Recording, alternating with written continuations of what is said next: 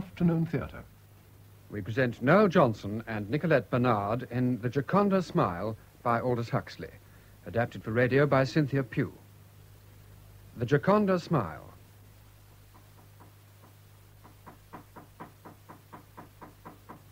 A little more claret, Janet.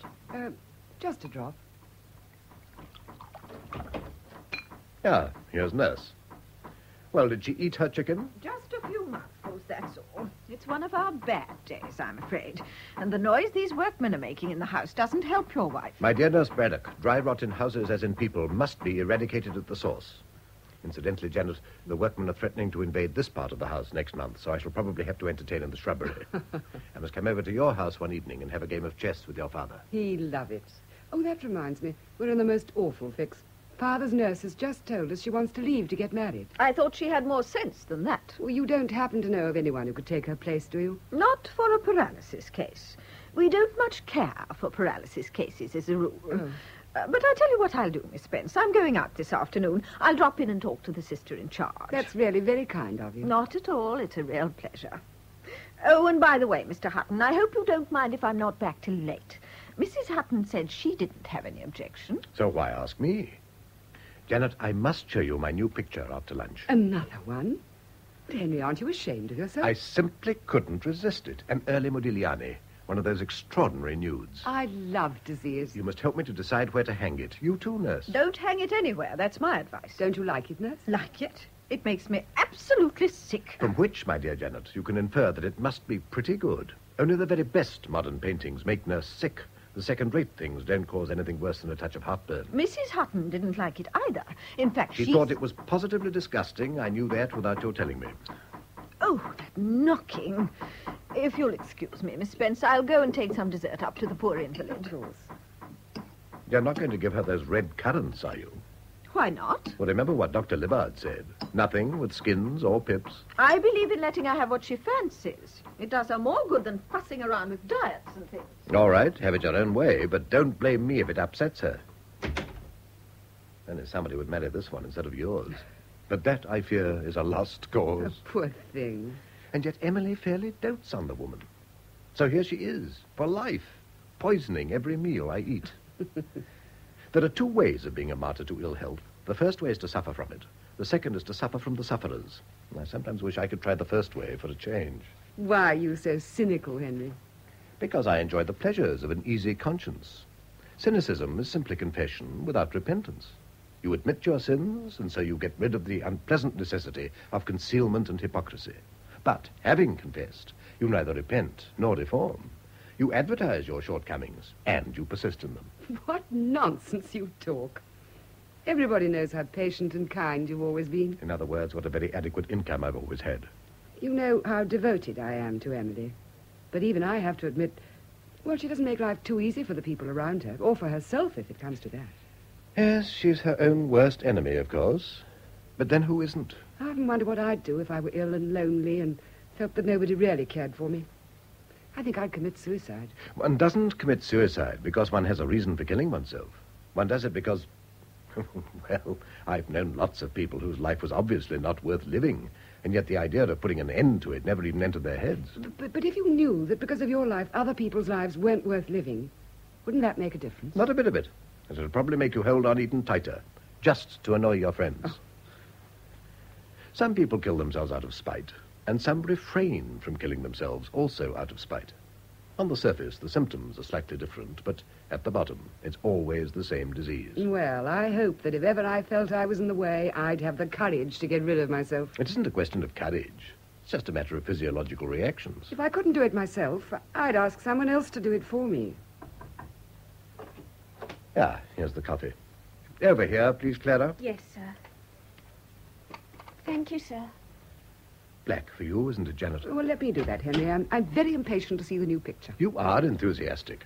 All right, you deal with the coffee. I'll fetch it. It's in the study. Emily takes sugar, doesn't she? Yes, give her a lot. She likes something to take away the taste of her medicine. I put an extra lump in the saucer. Here it is. Oh, is this my cup? No, that's Emily's. It's too sweet for you. Here's yours. Oh, that picture. It's exquisite. I thought you'd like it. Oh, quite exquisite. Oh, how's your patient, nurse? Oh, as well as you can expect, all things considered. I'll take up the coffee at once, if you don't mind. I want to catch the 2:45 bus. Don't you bother, nurse. I'll take it. But there's her medicine, too. I'll give it to her. Drink your coffee. You've just got time. Well, that's very kind of you, I'm sure. And don't make yourself sick by looking at that picture. Oh, that poor Mrs. Hutton. What did you say? I feel so terribly sorry for her. Yes, with a heart in that condition, I suppose she might go at any moment. It isn't her health I'm thinking about. It's, well, you know. Miss Spence, I could tell you things that would make your hair stand on end. What sort of thing? The sort of things you find out if you've been nursing for 23 years. When I think of that poor angel upstairs. When I first knew her, she was a beauty. Had her pictures in the papers and all that sort of thing. Then came her illness. Suddenly, there was nothing left to her. No parties, no theatres, no admirers. Nobody to court her and flatter her. Nobody even to listen to her. Isn't that typical of men? Sex. That's all they care about. Nothing but sex. He wouldn't do that. He's too loyal. You mean he knows which side his bread is buttered? Look at the money she's got. That's got nothing to do with it. He's a rich man himself. The richer people are, the more they value money. That's what I've always found. And in any case, when a man's rich, he can get all the women he wants. No scandal, no divorce. Money, that's all. Does Mrs. Hutton suspect? I mean, does she think there's another woman? Oh, he's clever enough to keep things dark. But I tell you, we wouldn't be surprised at anything. Mrs. Hutton and you seem to have talked things over a great deal. Now, dear, you mustn't feel jealous. There's nobody she cares for more than you. She's told me that again and again.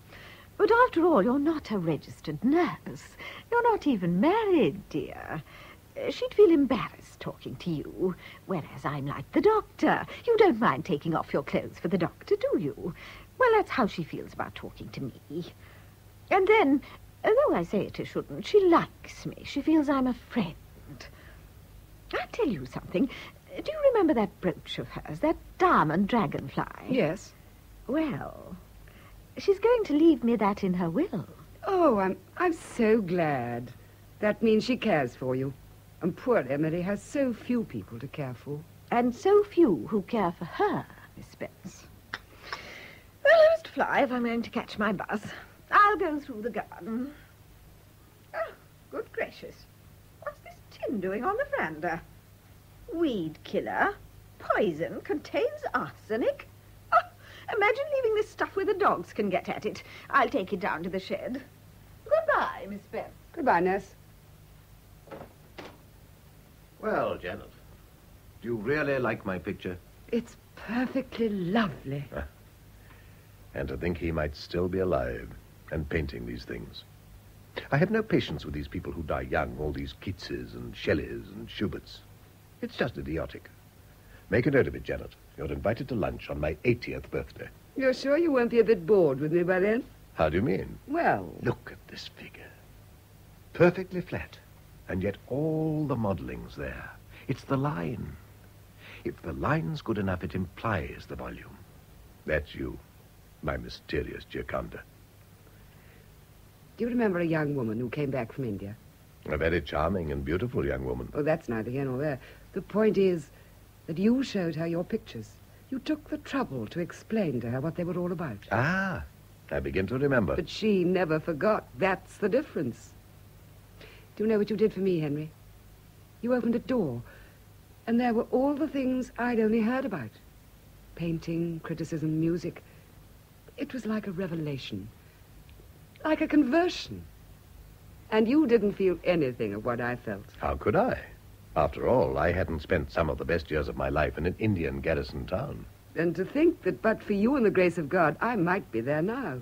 A colonel's lady. That's what I'd be by this time. And who knows? Perhaps you'd be very happy, my dear. Perhaps you made a great mistake when you turned down your nice young captain. Henry, how can you say that? After all, a man can have very bad taste in art and yet be a very good husband. And vice versa, I may add. But the one doesn't necessarily exclude the other. No. I've known people who could make the best of both worlds. such as a certain person who likes Modigliani. How strange that Emily never learned to care for painting. Oh, but she does. She cares a great deal. But her taste isn't very catholic. She likes portraits, and only portraits of herself, and then only if they're flattering and by very expensive painters.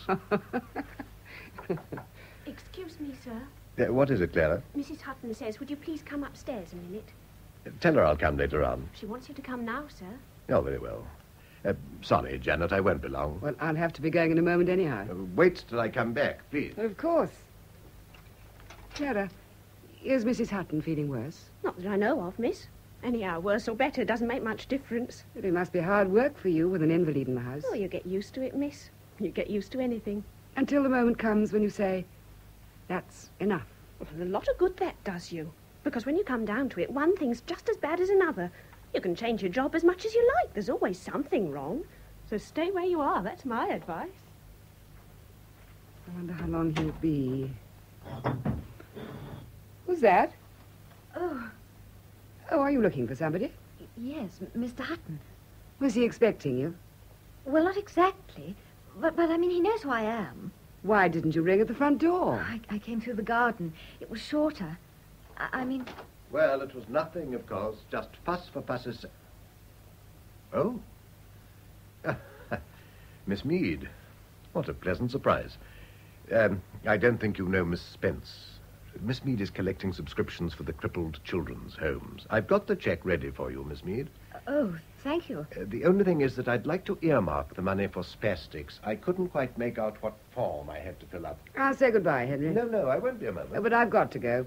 Thank Emily for me and tell her how sorry I am I couldn't see her. I will. Well, don't bother to see me out. Goodbye, Miss Mead. Goodbye. I'll ring up tomorrow and see what we can settle about that game of chess with your father. Yes, do that. Goodbye, Henry. You little idiot, Doris. Oh, darling. No, none of that. I'm very angry with you. You know quite well you've got no business to come here. I know, darling, but I was passing the gate and I couldn't resist it. And you see what happened. It's lucky I had those papers lying there. You were wonderful, Teddy Bear. Crippled children. Well, that's nothing to giggle about. If you got the spanking you deserve, you'd be in a convalescent home. Oh. Go and sit down before anything worse happens to you. Goodness, what's that picture? Rather nice, isn't it? But Teddy Bear. Oh, girls aren't like that. I mean, you wouldn't like it if I... No, I certainly wouldn't. But fortunately, you are not a piece of canvas. I could eat you. Darling, do you love me? Like a cannibal. I know you don't really love me, but I don't care. I can love enough for two. What about having dinner with me tonight? Oh, that would be wonderful. Good. But now you've got to promise me something. Never come to this house again. It's pointless, it's idiotic, and it's dangerous. So you mustn't. All right, I promise. Tell me, is she in the house? Who do you mean? You know quite well who I mean. Is she still so ill? Let's talk about something else. I know, I'm not fit to mention her. Don't talk nonsense. It's simply a question of tact. Of good taste. In other words, you're ashamed. You don't want to be reminded of what you're doing. You just want to do it and not think about it. Exactly. That means you don't really care for me. I'm not ashamed. I wouldn't mind telling everybody. Because I love you. Because I feel this is the best thing I've ever done. You certainly don't feel that. No. One doesn't feel too proud of being a seducer. I like that. Do you remember the first time you kissed me? Well, I'd made up my mind beforehand that I was going to make you kiss me. And I did make you. Well, I'm damned. So you see, you needn't feel so guilty. I won't talk about her. I know it makes you miserable. Besides, I'm dreadfully sorry for her, really. And for you, if it comes to that. Why for me? Because you can't be as happy as I am. The one who was here just now, was that Janet Spence? Yes. Oh, I'd never imagined she was like that. Not from the way you've talked about her. Why, she's as old as the hills. Well, of course, from your point of view, she's practically got one foot in the grave. To me, she looks like a very attractive girl of 35. She used to be really lovely 10 years ago. And I suppose you flirted with her? Naturally. Do you still flirt with her? Only in the most spiritual way. We do a sort of Dante and Beatrice act. You know, soulmates. Now, what's the matter? Sometimes I really hate you. Oh, don't be silly. Can't you understand a joke? It isn't a joke. You do care for her. I don't care for her. I just care for the things she cares about. She's the only person in this godforsaken neighborhood who isn't a barbarian or a Philistine. What about a little drive this afternoon? That'll be lovely. All right. I'll go and get my things and tell them I shan't be in this evening. What will you say you're doing? Oh, I'll tell them I'm dining with old Mr. Johnson to discuss the war memorial. Oh, Teddy bear. Present rate of progress, it'll be ready just in time for the next little massacre to end all massacres, or even the next but one. That is, if there's anything left of us by then. Meanwhile, my pet, the grave's a fine and private place, but none, I think, do their embrace, from which I can draw only one conclusion. What's that? Don't waste time talking. Run along and wait in the car. I shan't be long. All right, Teddy bear.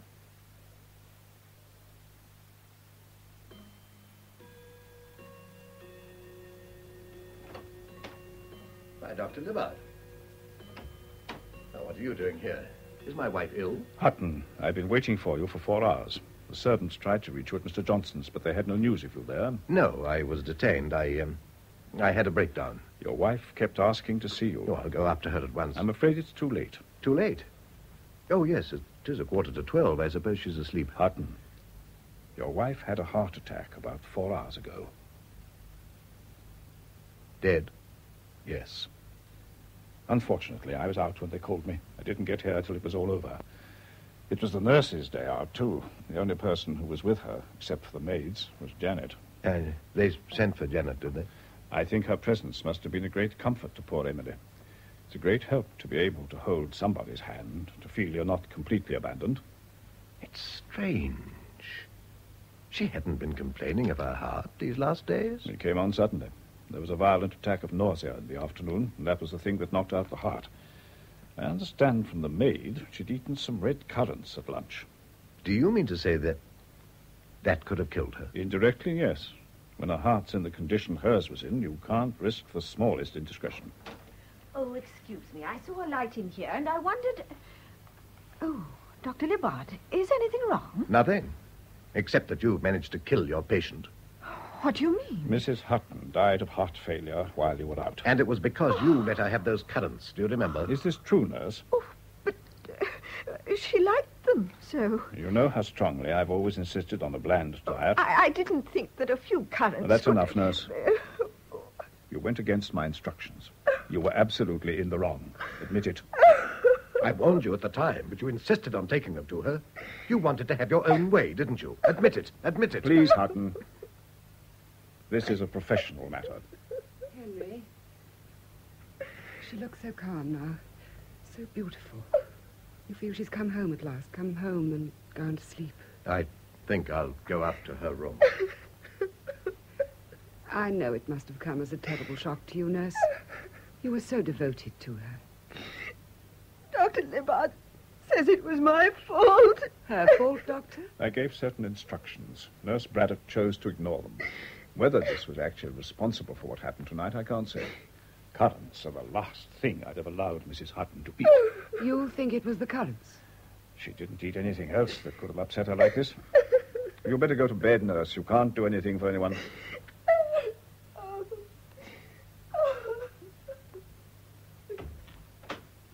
What are you going to do about this, Dr. Libbard? I suppose I ought to report her to an organization.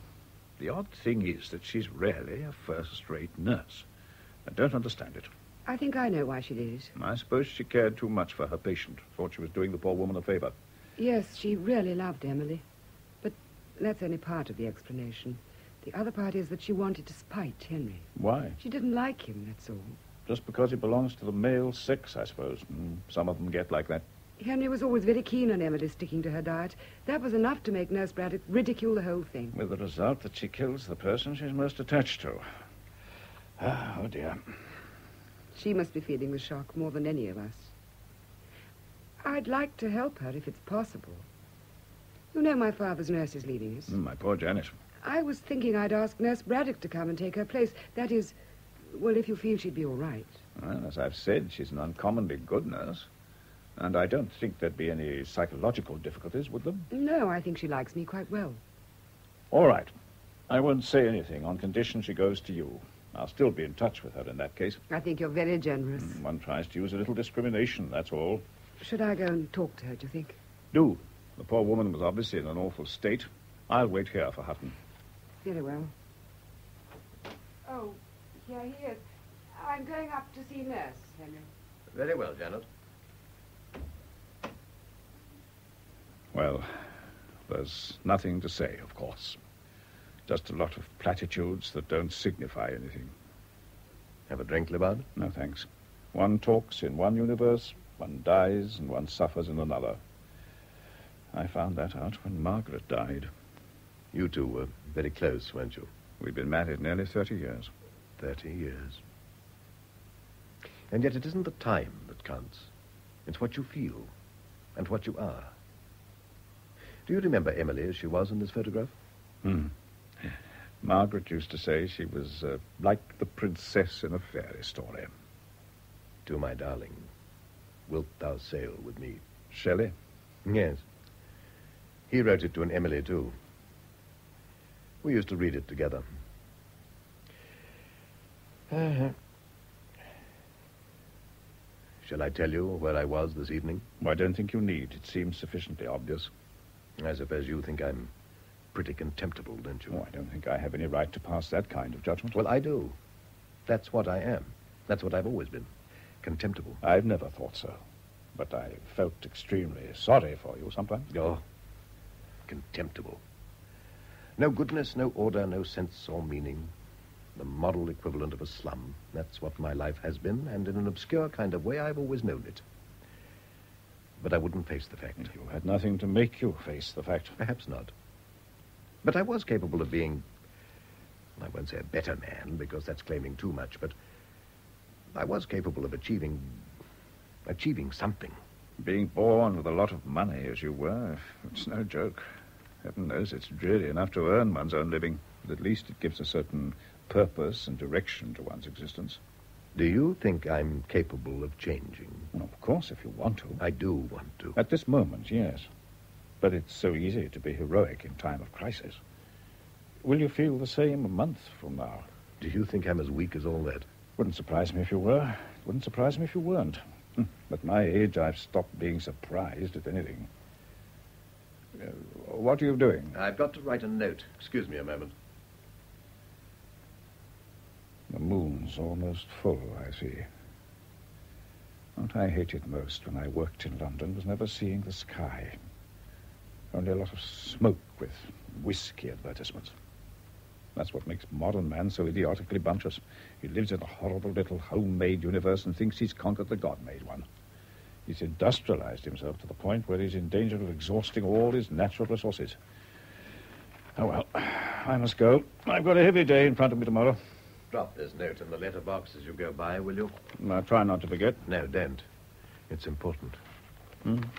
Miss Doris Mead. Can't believe that anyone called Doris can be as important as all that. Very important. To say goodbye to. Oh, I see. Well, then I certainly shan't forget. You're quite right. One doesn't know what one will be thinking and feeling a month from now, so let's do the irrevocable today, and then one can't change one's mind tomorrow. You're growing wise in your old age. Oh, well, Janet, what news? She's very grateful to you, Dr. Libard. And you'll have a new nurse, I hope. As soon as Henry will let her go. The sooner the better, as far as I'm concerned. Well, goodbye, Janet. Goodbye. Goodbye, Libard. And thank you for all you've done for me. Goodbye. I'll look in again tomorrow.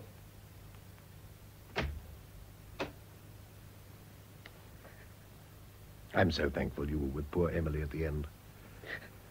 Did she suffer much? Oh, Janet. Don't let's talk about it anymore. It's been too much for you. It was terrible. It was so terrible. I'd never seen anybody die before. I didn't realize. Try to think of her only as she is now. She's at peace. The agony's over. You must think of that. I just can't keep the memory away. It's like an obsession. I suddenly see her struggling for breath with that awful look of pain and fear in her face. Yes, but you must remember all those years of suffering and unhappiness. Now she's free. Yes. Free. That is what we must remember.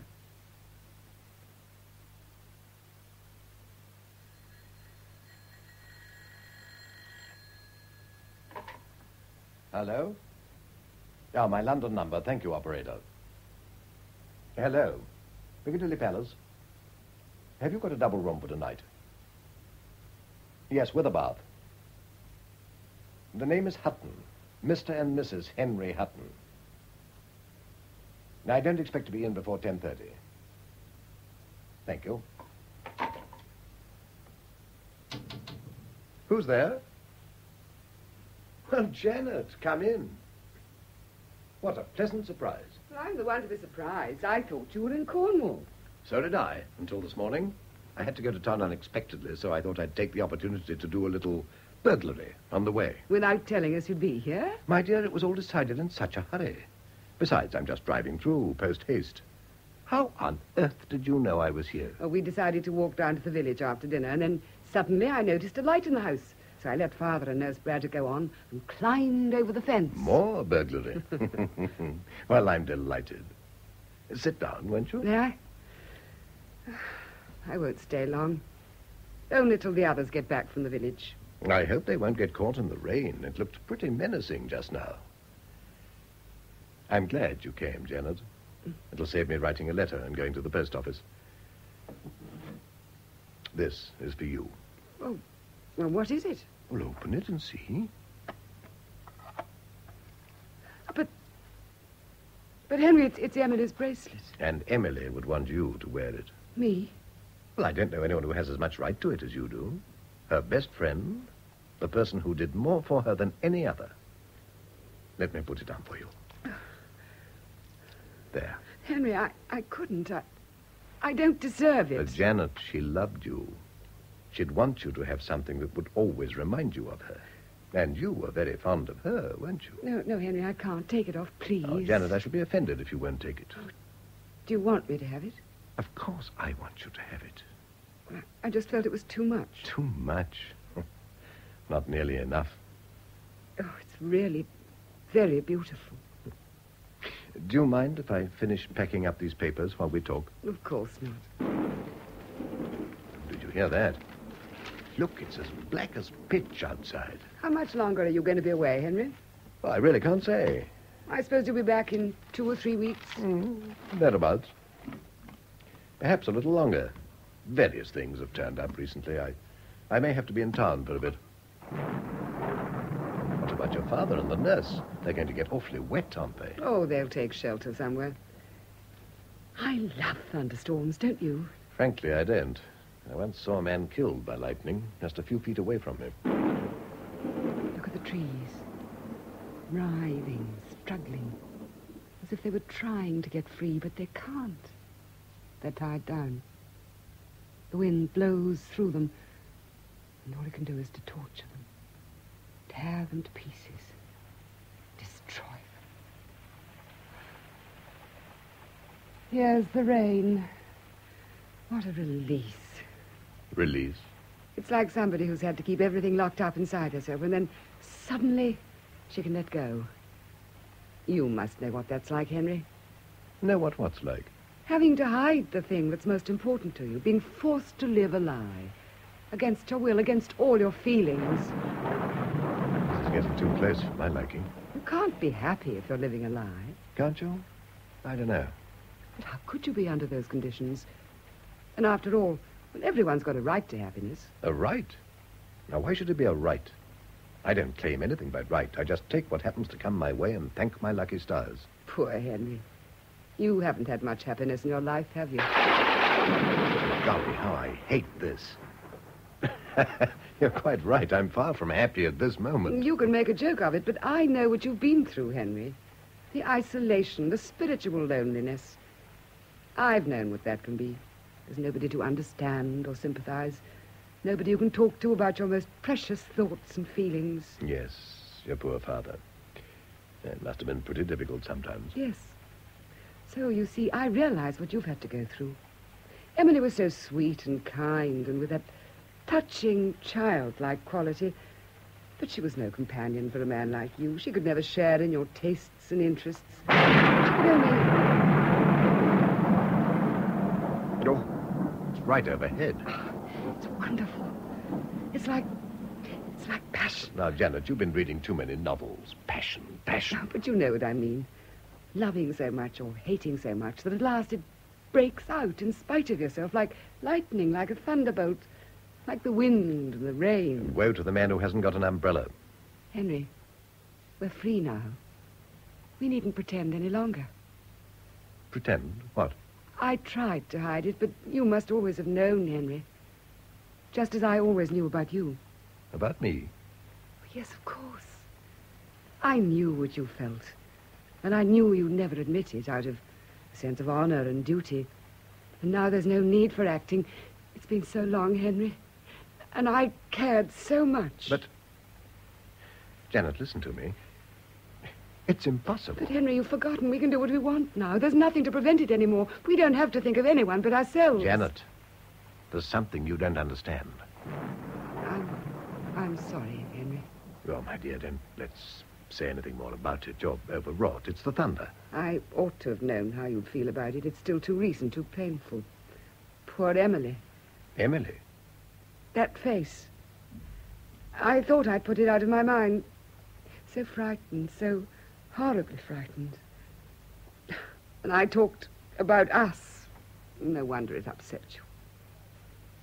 The storm seems to be moving away. It isn't raining quite so hard. Do you think we ought to take the car and see if we can rescue your father? Henry, this won't make any difference later on, will it? In what way? Well, when the pain is worn off, when we can think of ourselves again. Oh, I see what you mean. Listen, Janet, I think I ought to tell you. While I was away in Cornwall... What happened while you were in Cornwall? Well, to cut a long story short, I got married. You got married? It's someone you don't know. As a matter of fact, I've only known her for a few months. I'm sure you'll like her when you meet her. Of course, she is rather young, only about 22, as a matter of fact. Quite a baby. 22? So, you see, she has plenty of time to learn, and she'll adapt herself soon enough. Young people seem to be so sensible nowadays, so much on the spot, very different from what we were at their age. Well, what are you laughing at? Oh, nothing in particular. Oh, we're still friends, aren't we? Of course we are. Better than ever. And how we shall chuckle over this when we can look back on it. The little joke you played on me and the little joke I played on you. The joke? Why, of course. Oh, you didn't think I was serious, did you? No. No, naturally I didn't. And when shall I have the pleasure of meeting your sweet little... Oh, by the way, what's her name? Doris. Oh, your sweet little Doris. When are you going to inaugurate her? Oh, what's that? Janet, are you there? Oh, it's Father. Father, are you soaked? Wheel him in, nurse. Good evening, General. Good evening, Hutton. Well, this is like campaigning in the monsoon. You're right, sir. Sorry to learn ourselves on you. Libbard came by while we were sheltering and insisted on our coming here.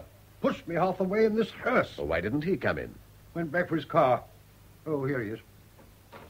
Oh, do please excuse this intrusion, Hutton. Oh, don't mention it. As a matter of fact, we were just coming out to look for the General. Lot of fuss. Don't call that a storm, do you? Well, the same. You've got rather wet, General. I suggest you get yourself rubbed down with a dry towel. Would you mind, Hutton? Of course not. Nurse, you know where the towels are kept. Take whatever you need. Thank you, I will. Oh, where the devil are you taking me? I don't want to. I'm not in. Have a drink, Libbard. Thank you. Guess what Henry has brought back from Cornwall, Dr. Libbard? Well, what does one bring back from Cornwall? I seem to remember paperweights made of malachite. Oh, no, serpentine. Isn't that the stuff? It isn't a paperweight. It's alive. Alive? Thank you.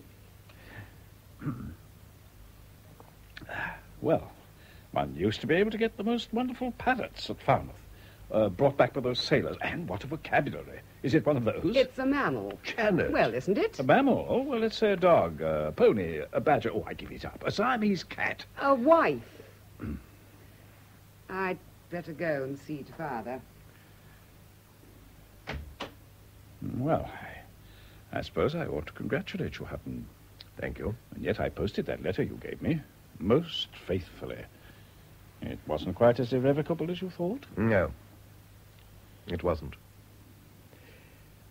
Do you remember in the Gospels all those people possessed by devils? Nobody believes in that sort of thing nowadays, and yet isn't it the most plausible explanation of some of the things we do? Well, that's one way of disclaiming responsibility. But there's also such a thing as free will. Yes, there's such a thing as free will, and you can use your will to get rid of your will, and you can use your will to invite the devils to take possession. And the devils make you do things that are idiotic and suicidal, in spite of which you go on. In spite of which, and also because of which. After all, idiocy is a way of getting out of oneself. So suicide. Not that I'd care to blow my brains out, but social suicide.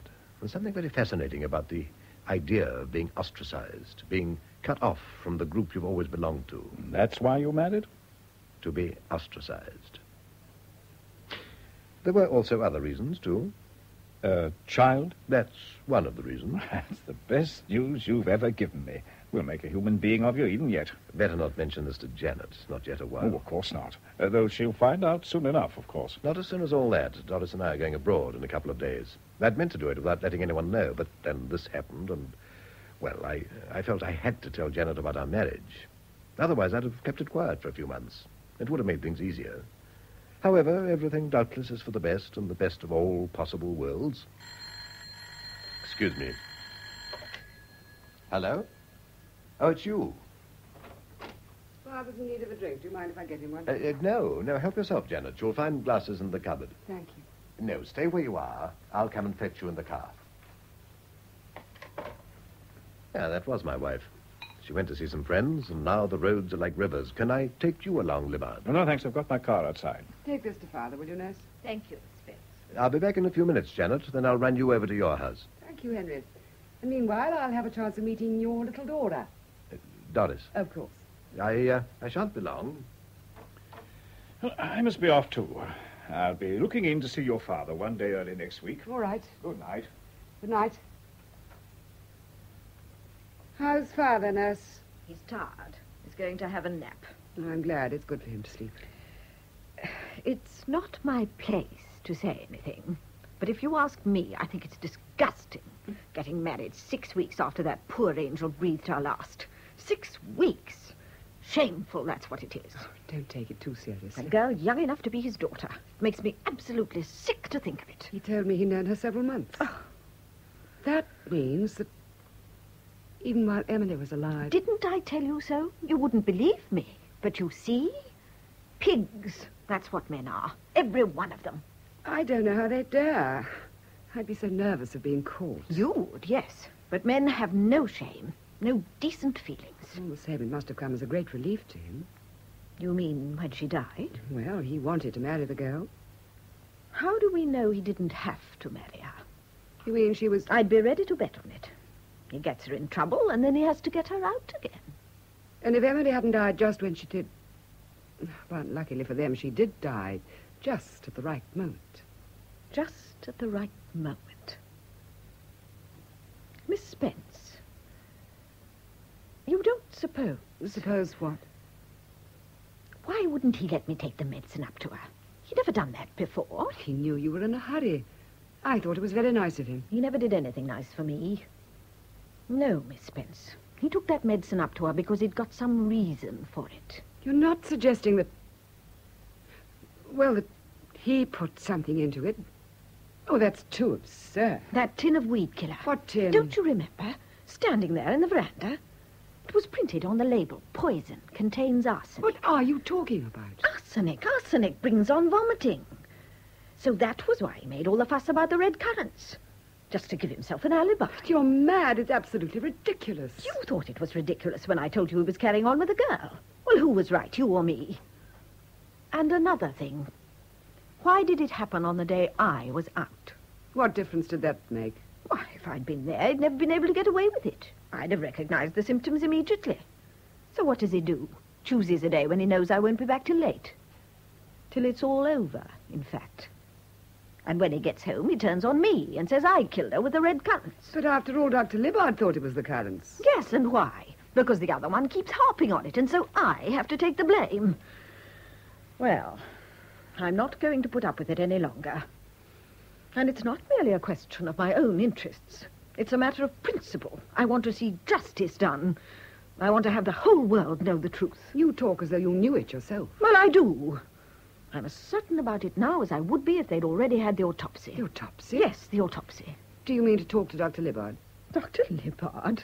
No, of course not. He wouldn't want to admit he'd made a mistake, would he? He tried to talk me out of it. No, I've got my contacts. I know who to go to. And suppose they did find something in the body. They'll ask who put it there. And when they ask that, they'll find there's only one possible answer. Only one answer? Come along in, darling. Yes. And here it is. Janet, my dear, this is Doris. As a matter of fact, you've seen her before. Do you remember?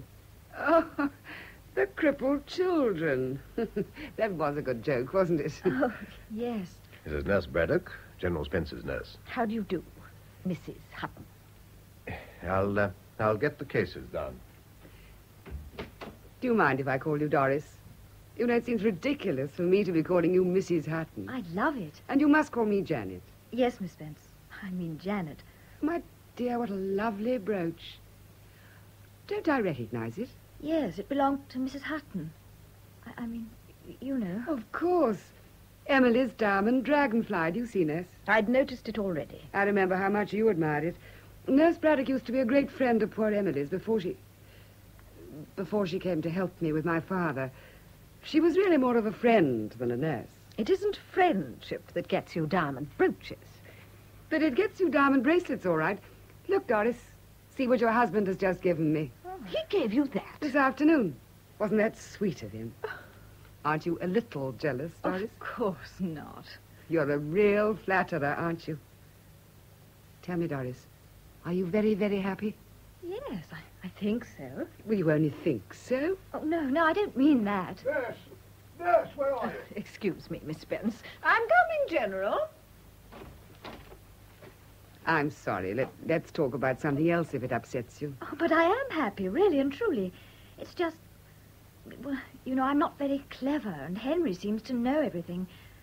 I'd like to have some lessons or something, you know, about art and things. You sweet child. Then I'd know the difference between things. I mean, some pictures look funny, but they aren't meant to be. You have to know which is which, don't you? It's advisable. You heard this, Janet? About Hutton getting married again? Yes, Father, I knew. More sensible fellow than I thought. And here is Mrs. Hutton. Oh. Isn't she enchanting? Doris, dear, my father, General Spence. How do you do? Take that ridiculous hat off. That's better. She is the image of your mother when we were engaged. Same hair, same eyes. But I'd say the nose was a tiny bit more obtrusive. Turn your head. Yes, definitely. Do you remember, Janet, that photograph of her in the riding habit? Yes, I do. That's the thing she was wearing when I saw her first. Dark green, and she was riding a grey gelding. Don't you ever ride in anything but a habit, my dear. No breeches. No. Women are the right shape for breeches. Whereas in a riding habit, well, a man could still have illusions. And what's life without illusions? Nasty, brutish, and short. And women's legs are shorter than life. Ah, Hutton, do you hear that? No breeches. If my wife had worn breeches, I'd never have married her. And Janet would have remained a twinkle in your eye. Yes, well, it's about time she became a twinkle in somebody else's eye. Don't you agree, Hutton? Now, don't get so excited. I will get excited if I choose. It's about time she thought of herself for a change. Time she stopped this damned self-sacrifice. Tell her to let me go to blazes and find herself a husband. Have you anyone in mind, Father? Or you, Henry, have you any suggestions? Oh, that's up to you, my girl. When a girl sets her cap at a man, she usually gets what she wants in the long run. We don't want you to end your days as one of those damned spinsters. Now, this little filly knew what she was about. You're a wise and lucky young woman. Yes, I'm lucky. Are you? What exactly do you mean by that, Nurse? I'm going to get in touch with the authorities. I've something to say of interest to the coroner.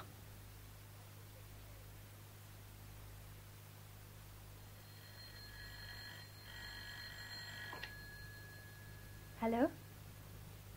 Yes, this is Mrs. Hutton. Who? Oh, it's you, Aunt Nellie. What? This is an awful line. Oh, the inquest. You thought I'd be there? Oh, no, Henry didn't want me to go. Besides, I've still got a bit of a cold. He isn't back yet. I don't think it'll be over for another hour or so.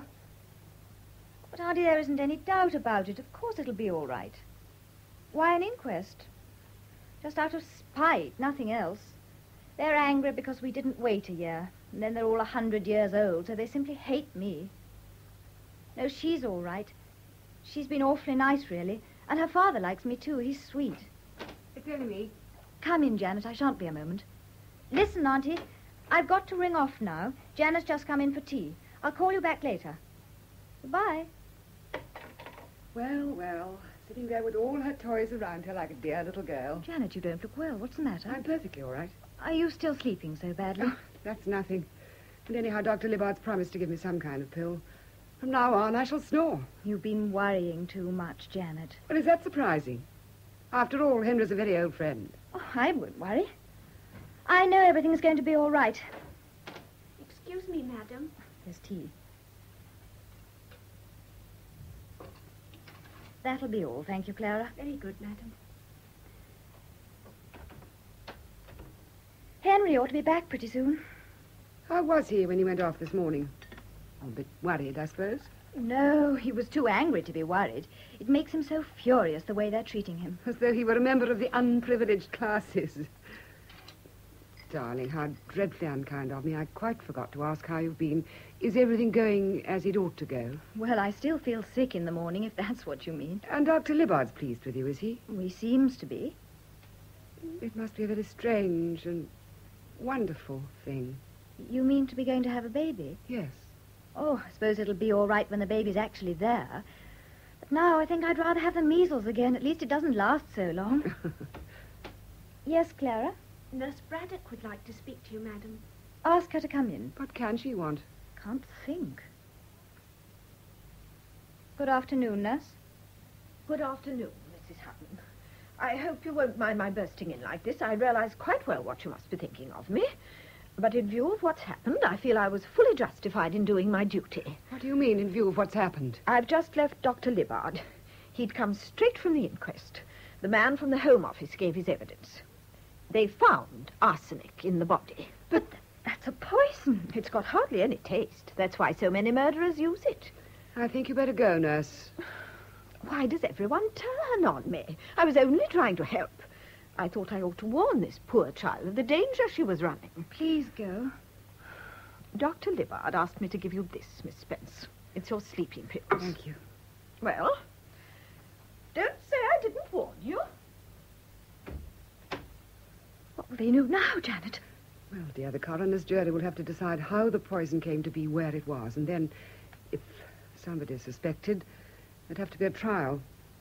Janet, do you think... I mean, could they do something to him? To Henry? But Henry hasn't done anything. No, but suppose he had. Doris, you mustn't say those things. But just suppose. Then they could do something, couldn't they? Well, you know what happens to people who kill someone. Oh, it's too awful. Oh, darling, don't cry. It'll be all right. No, please. Yeah. Take this, dear. I don't want anything. It's what Dr. Libbard's given me for sleeping. One tablet, just enough to calm your nerves a little, that's all. Thank you, Janet. You've been an angel. You'll feel quieter in a moment, dear. Janet, isn't there anything he can do? Well, he's doing it. He's answering their questions. He's explaining why it couldn't be him. But if he can't explain, couldn't he go somewhere and hide? I suppose he could if he went far enough. I must get back to my father. He gets so impatient if I'm late for his game of chess. Bye, darling. Bye. And don't fret. You'll see, tomorrow it'll all be explained. Oh, dear. Where could we go, I wonder? What's the number? Here it is. Hello? I want Roman Way 23. Good afternoon. I want to ask about booking seats on a plane. Yes, I'll hold on. Oh, hello. If I wanted to book 2 seats on a plane, could I do it at the last moment? Where to? Oh, Italy. Yes, Rome, that's right. And you think there might be a chance of getting seats even if I made up my mind by tonight? What time does it leave? Thank you, I'm much obliged. Hello, darling.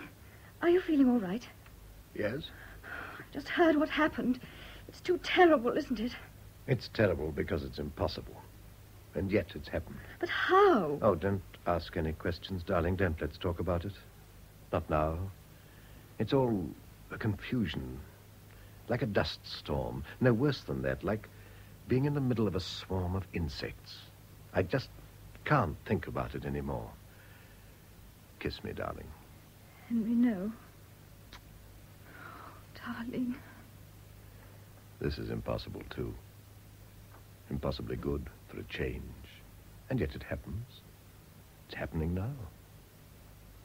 How does a piece of matter set about falling in love or writing Hamlet? It's just out of the question. And yet there Hamlet is, and there are you, and here am I. Defying time, outside this nightmare of perpetual perishing. Beyond evil, beyond good. Darling, I never knew you loved me as much as that. As much as what? As much as this? Or as this? Or as this? Why did you do it, Henry? Why did you do it? Why did I do it? You all seem to take it for granted that I murdered my wife. First, as the coroner, did I put anything into Emily's medicine? Then old Johnson cuts me dead in the street outside the court, and now you. You. I suppose you imagined I was so insanely in love that I'd do anything to get you. Anything. It's about time women realize that men don't go insane about them. All one asks for is a little amusement and a chance to forget oneself. Please, Henry, don't. I don't know why the devil I ever married you. Why any man in his right mind ever married any woman, for that matter. I've had enough. Henry? He's gone. He's left me. Oh, I can't go on. I can't. Janet's sleeping pills. I'll take the lot.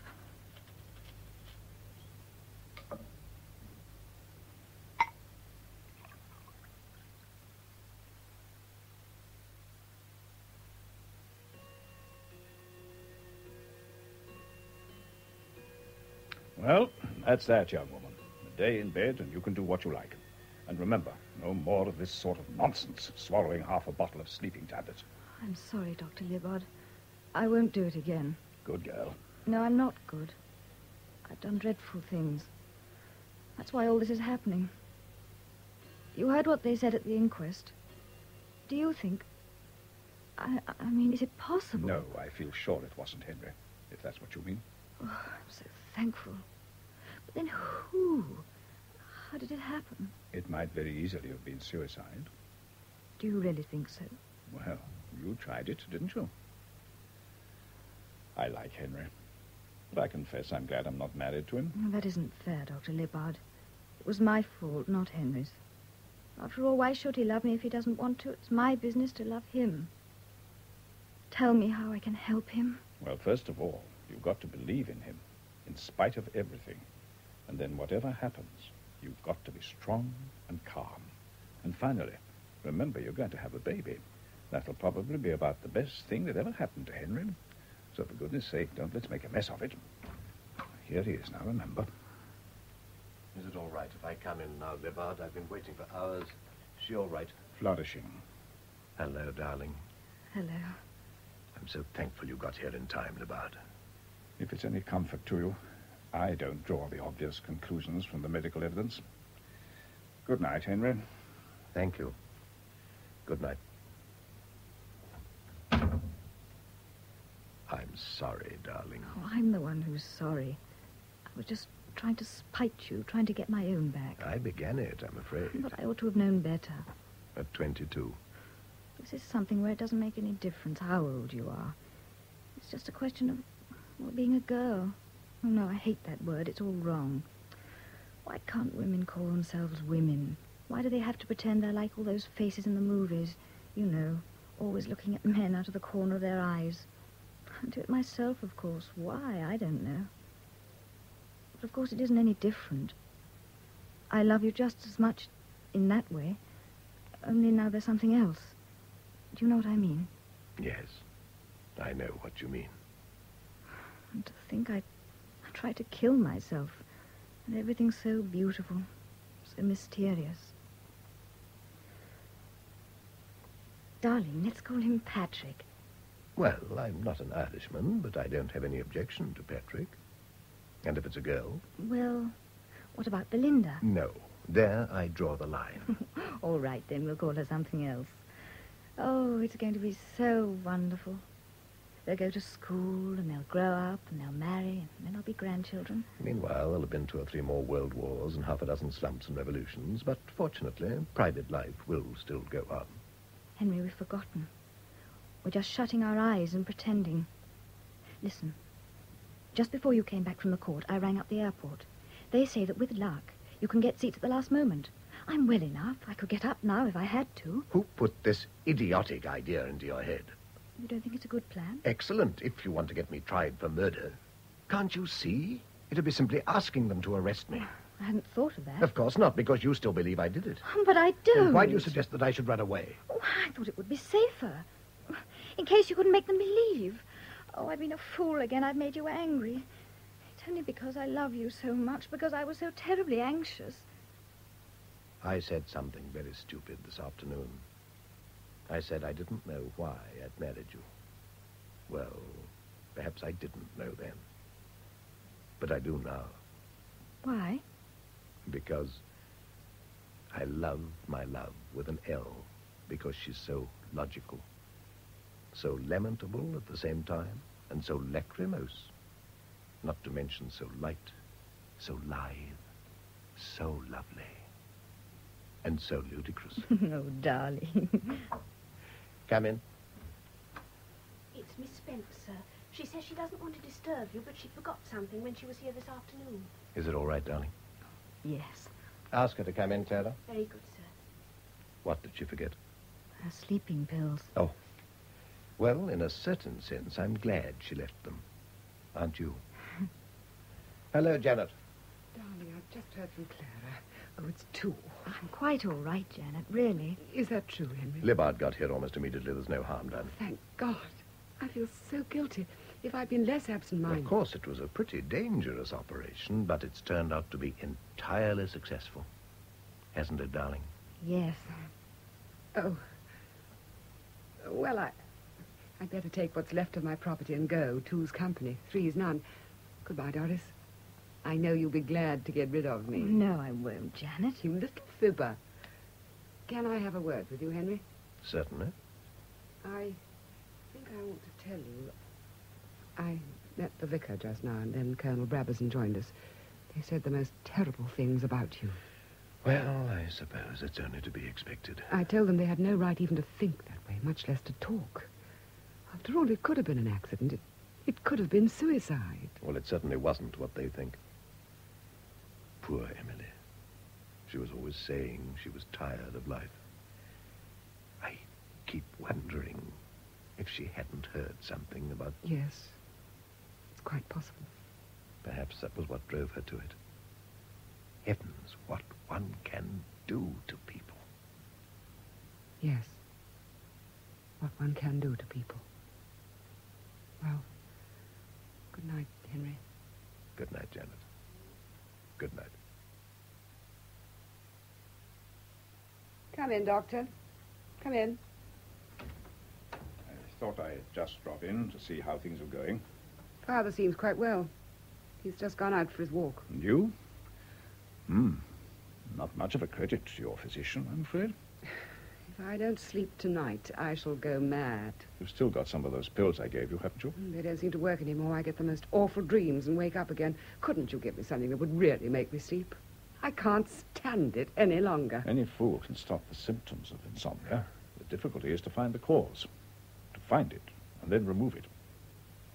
Well, it's going to be removed next Friday. Next Friday? Oh, I see. Do you hate him as much as all that? After all, it was proved, wasn't it? They proved that he killed Emily. How do you expect me not to hate him? Yet you used to be such good friends. Never. I always felt there was something wrong somewhere. Yet Emily thought that if she died, you and he ought to get married. Married? But that's monstrous. How can you say such a thing? Well, only repeating what she said more than once, as I remember. Talking about me as though I were one of those women of his, as though I were the kind of slut that will tumble into bed with any man that comes along. It's disgusting. It's obscene. I don't know what's so obscene about marriage. I won't have it. Excuse me. Let me feel your pulse, will you? Getting excited doesn't help you to sleep, does it? I'm sorry, Dr. Libbard. Don't apologize to me. Apologize to yourself. After all, you're the one who has insomnia. And I'll tell you of another who hasn't been sleeping properly. That's the one he actually did marry. Do you ever think of the child? Hutton's child? Yes. It's no joke to be the child of a criminal. No joke to be anybody's child. No joke to be born. But anyhow, I just can't believe that Hutton was responsible. Well, then, who was? What about Emily herself? Emily?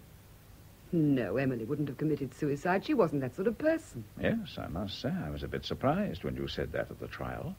She often talked to me about being tired of life, wanting to put an end to it all. I never heard her talk that way. Never. Nor did Nurse Braddock, if I remember rightly. Oh, I don't know what she said, and I don't care. Hutton cared all right. It carried a lot of weight with the jury. Somebody who'd been with Emily day and night for the best part of 2 years, and she says she's never heard so much as a whisper of suicide. And suicide was the main line of defense. I'm not interested in lines of defense. I'm interested in the truth. I'm interested in justice. If you're accusing me of telling lies just because I hated that beast, why do you let me go on like this? People don't like being stopped, as a I rule. don't really mean it. It's just that I get worked up, and then it seems to go on by itself. Do you know that awful feeling? As though you were a violin and somebody was screwing up the strings tighter and tighter. Oh, God, I wish it were all over. All over. Hutton's going to be hanged. But don't imagine you're going to be free of him. In one way or another, this thing is going on. All you can do is to decide whether it shall go on in the worst possible way or in some other way. What other way? Ask yourself. All I know is that the way that's being followed now is the worst way. You can't sleep, and Hutton's going to be hanged for something he never did. But it was proved. Not to my satisfaction. It's nonsense to say it was suicide. Nurse Braddock never heard her say anything. I never heard her say anything. How could it have been? Very well. Let's assume you're right. I know I'm right. You know it wasn't Emily, and I know it wasn't Hutton. Well, then, it must have come through some other agency. I don't know what you're driving at. I'm driving at some way to make you sleep. Of course, you know the basic reason why poor Emily was so dreadfully unhappy. What was that? It was because she wouldn't accept the facts as she found them. She was an invalid, and she'd lost her looks, but she wanted people to treat her as though she were young and pretty. Hence, all the misery. What has that got to do with me? Nothing. I'm just pointing out that people can come to terms with even the most terrible facts. I've known plenty of people who came to terms with death, even with pain, which is a good deal worse. Well, we've had a very interesting talk, Dr. Libbard. Now, what about those sleeping tablets? Weren't you going to give me something a little stronger than you did last time? I'd like to try something else. Do you remember that young psychiatrist you met at my house last year, Dr. Fargen? Yes. I've known him ever since he was a boy. He can make you sleep, if you want him to. Do you mean he'll hypnotize me? Send me to sleep and then make me say all sorts of things I don't want to say and I shan't know I've said them? No, I won't. I know what you're up to, you and your hypnotist, trying to drive me out of my mind so that you can have an excuse to lock me up. Listen, Janet, be reasonable. I'll kill you. All right. I'll write you out a prescription. Mrs. Hutton to see you, miss. All right, show her in. Yes, miss. Mrs. Hutton, miss. Have you been all right, Mrs. Hutton? Yes, thank you. I hope you don't mind my coming, Janet. Not a bit, I'm delighted. You went to see him today, didn't you? Yes, I went this morning. Oh, Dr. Libbard, it was so terrible. His hands were all bleeding. Bleeding? From beating on the door. He wants them to let him talk to the governor of the prison, as if that would do any good. How can they do it? How can they kill a man who isn't guilty? You don't believe he's guilty, do you, Dr. Leonard? No, I don't. Janet, I know you think he's guilty. They proved it, didn't they? They proved it, and yet I swear he didn't do it. I know he didn't. How do you expect me to go against the evidence? That's just what I came to talk to you about, Janet. You used to be his friend. You could still help him. Me? If you could just go and tell them it was a mistake. A mistake? What was a mistake?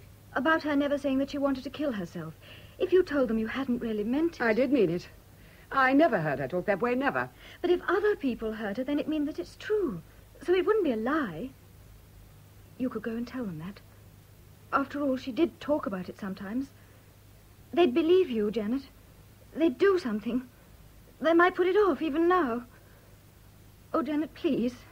Please. Don't kiss me. Pawing and slobbering like dogs, like monkeys, and then calling it love. Now he sends you to come and whine for mercy. Janet. That's it. Stand up for her. You'd like to do a little pawing and slobbering yourself, wouldn't you? And meanwhile, I'm to go and say I told a lie so that you can go on with your filthy love-making. Janet, how can you? You couldn't wait. You never even gave yourself a chance to find out what real love was like. Pawing and slobbering, that's all you cared about. So that you can mother the child of a criminal, the child of a man who's been hanged, because that's what he's going to be. Hanged. Hanged by the neck until he's dead.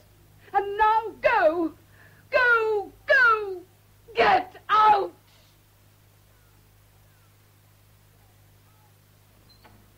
In here, sir, please. Only 5 minutes, I'm afraid. I understand.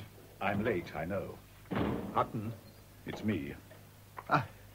Oh, it's you, Libbard. Help me, for God's sake. I can only help you against yourself. What do you mean? I can prevent you from torturing yourself, that's all. But, Libbard, it's only 2 days now. Less than 2 days, only a little more than 40 hours. 40 hours! Well, that's time enough to be reconciled. Time enough to come to terms with the facts. Oh, that clock. Yes, the hands move forward. Well, is that any reason for turning the last 2 days of your life into a hell of fear and bitterness and resentment? You've seen a lot of people die, haven't you? A great many. Is it very bad? Only for the people who won't accept what's happening to them.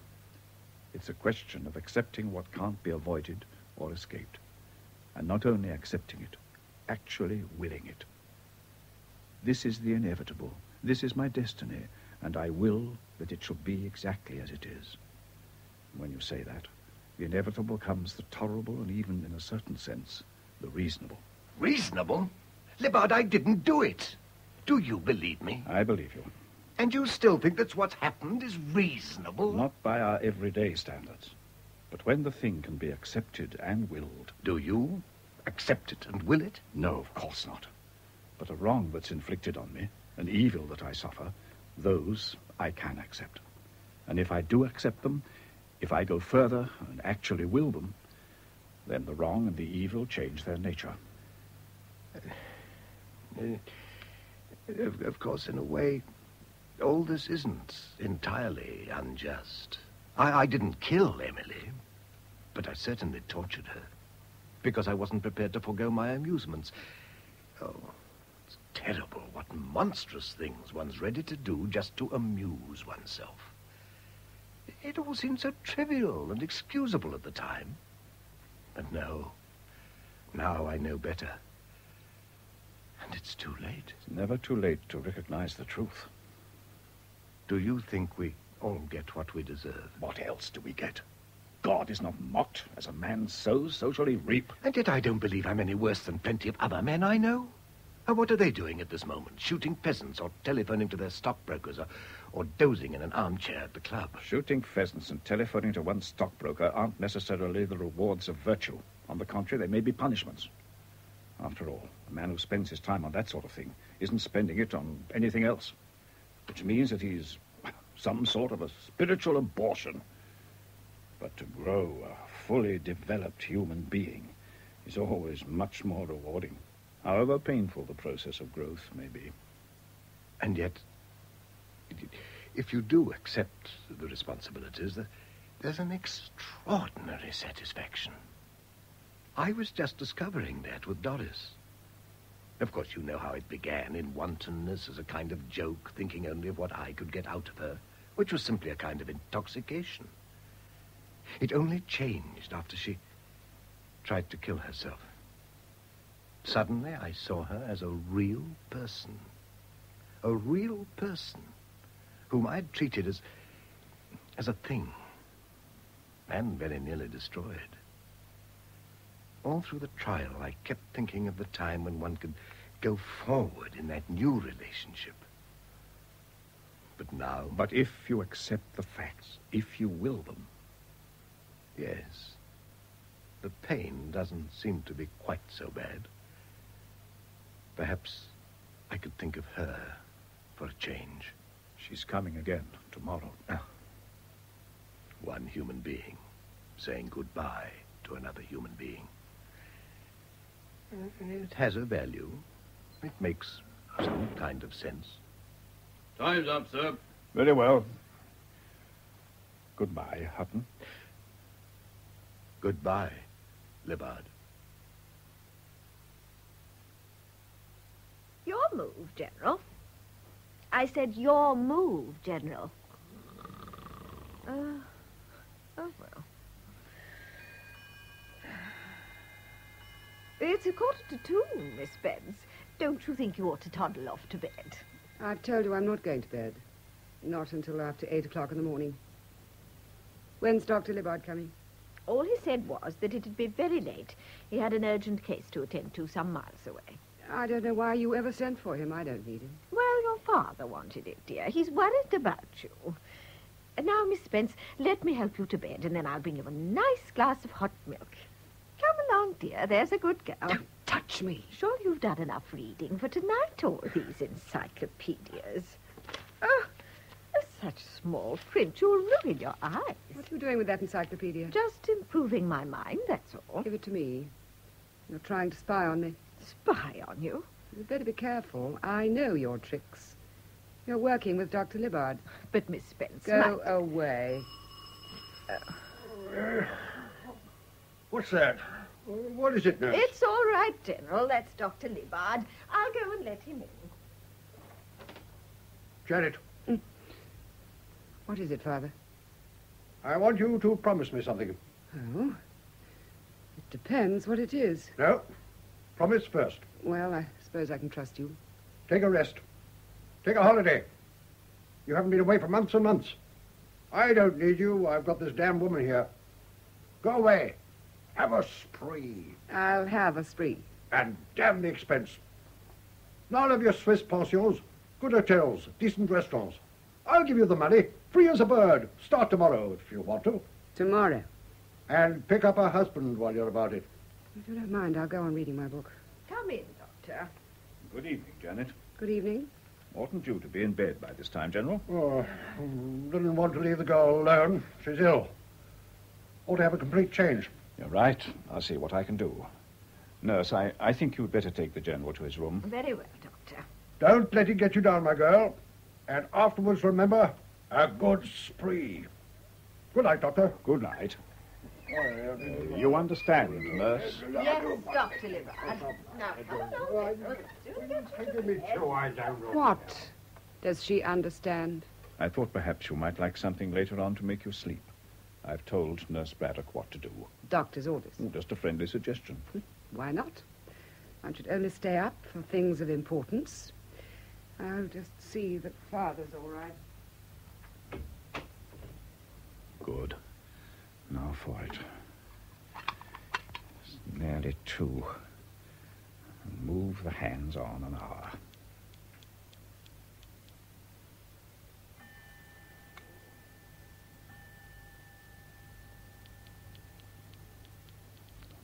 Yes. 2 minutes to 3. And now my watch, in case I forget. Yes, that's it. Yes. Well, we'll see. Still here? I hoped you'd be gone. I don't know what you ever came for. Well, it's a pretty unpleasant occasion. I thought perhaps... 5 hours more. Do people ever die of fear? I suppose it could happen. Of course, the heart would have to be in pretty bad shape. These idiotic encyclopedias, they never tell one the things one really wants to know. Such as? When a man's hanged, how long does it take before he's dead? Well, it depends. If you just put a noose around his neck and let him strangle under his own weight, he mightn't die for 5 or 10 minutes. 5 or 10 minutes? Nowadays, of course, they don't do it like that. They let the man drop 8 or 10 feet before the rope tightens. The shock breaks his neck. Do you think he deserves to die so easily? I don't think he deserves to die at all. I know why you said that, just to get me angry. It's part of your little scheme. What scheme? Trying to make me lose my head, then I'll say things I don't mean to say. But this time, I'm not going to oblige. You could talk about him as much as you like. I shan't say anything. And I shan't go to sleep until I feel safe. Nearly 3:05. It would still be possible to do it. To do what? To have the execution postponed. Why should it be postponed? If some entirely new fact were to turn up. Are you trying to get me to do what Doris wanted? I tell you, Emily didn't threaten to kill herself. She did, but I don't think she carried out the threat. No, of course not. She was killed. But not by Hutton. They proved it. The jury thought that they proved it. But do you? Think it over, Janet. Think it over. Mythical bird. Mythical bird. What's your trouble? Mythical bird. 7 letters, begins with P. Begins with a P? What about Phoenix? Phoenix. Phoenix. That's it? Incidentally, it rose from the dead, if that's of any interest to you. I came across something in this book. Something extraordinary. Do you mind if I read it out to you? No. Go ahead. The difference between a good man and a bad man does not lie in this, that the one wills that which is good and the other does not, but solely in this, that the one concurs with the living, inspiring spirit of God within him, and the other resists it, and can be chargeable with evil only because he resists it. That's a bit too deep for me.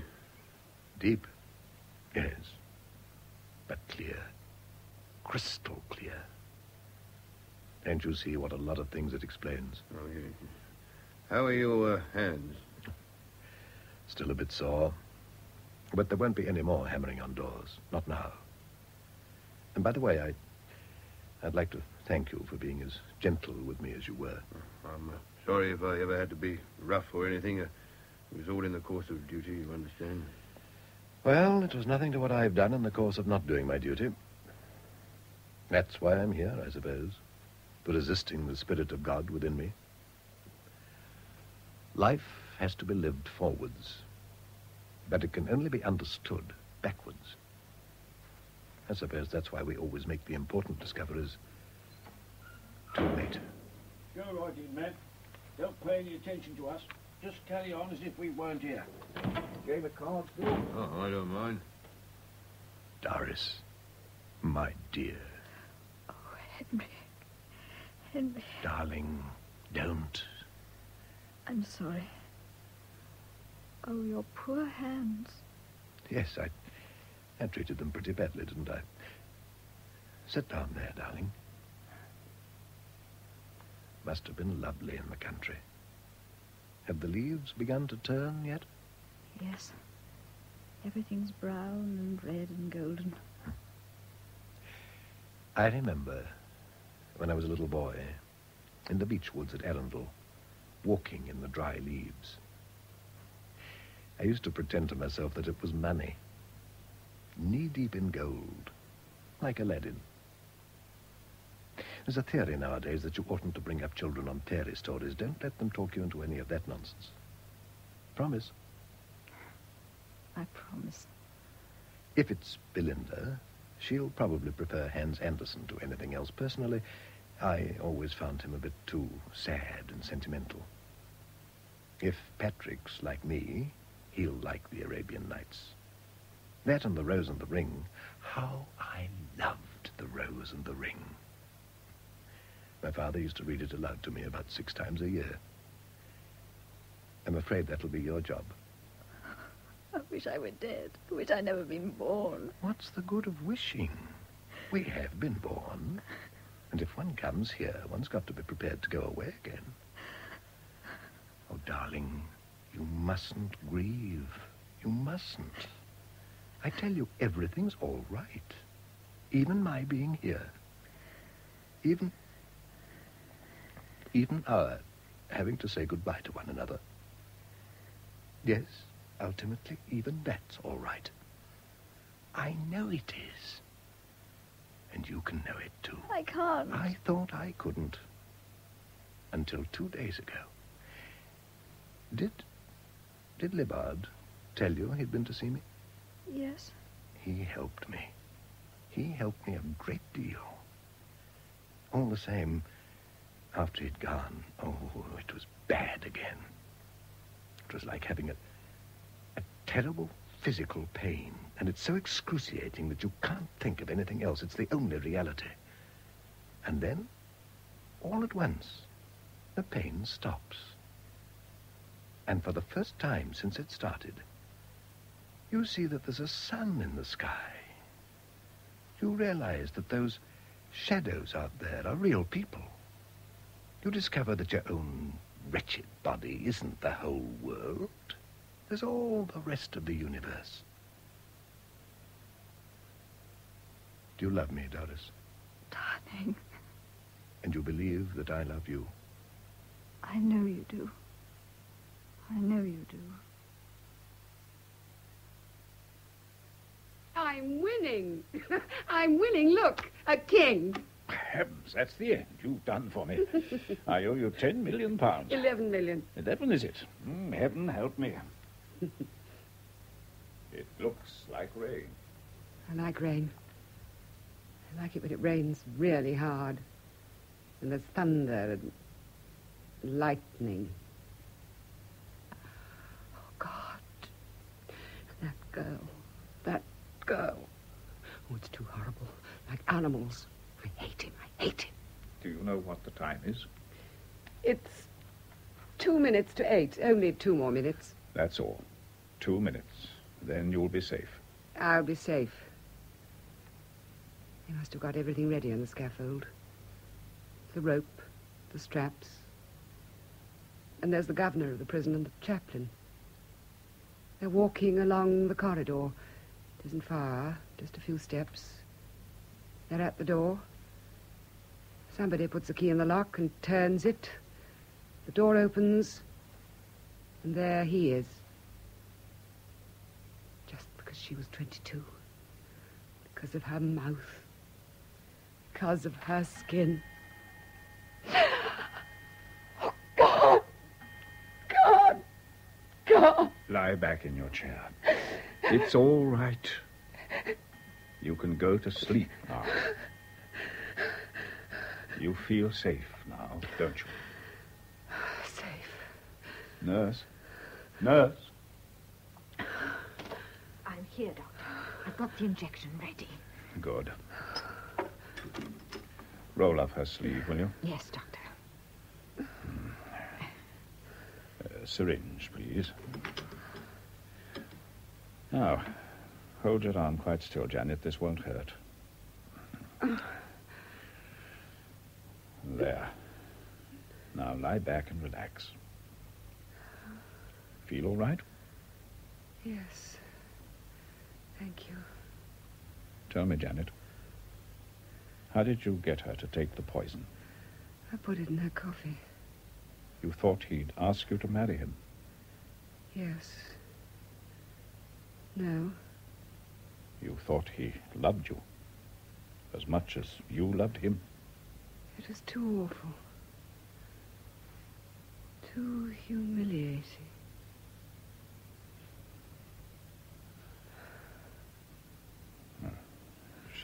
She's off.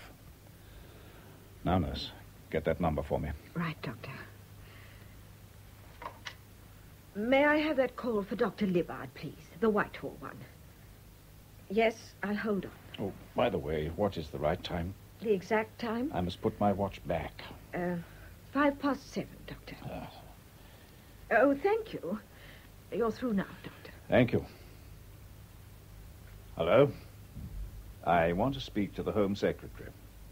Yes, it's Dr. James Libbard speaking. He's expecting me to call him before 7:30. Yes, that's right. Connected with the Hutton case. Extremely urgent. Thank you. I'll wait.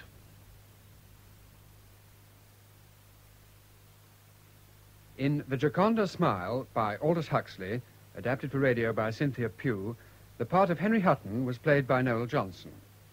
Janet Spence by Nicolette Bernard, Nurse Braddock, Maddie Head, Doris Mead, Deborah Dallas, General Spence, Austin Trevor, Dr. Libbard, Godfrey Kenton, Clara the maid, Jane Knowles, and the warder, Sean Arnold. The play was produced by Norman Wright.